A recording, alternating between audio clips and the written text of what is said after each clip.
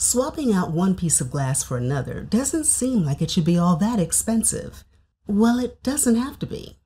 Companies have intentionally driven up the cost of repairing devices so they can make more money. They also limit who has access to repair materials and manuals and sell spare parts in bundles so you have to buy more than you need. And it's not just your phone. Everything from refrigerators to TVs to cars, phones, laptops, even wheelchairs and tractors are harder and more expensive to fix than they need to be.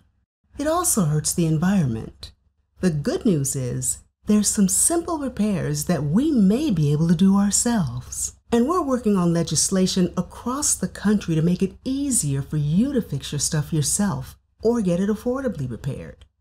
To learn more, including the repairability score of your favorite products, visit EFF.org/bytes.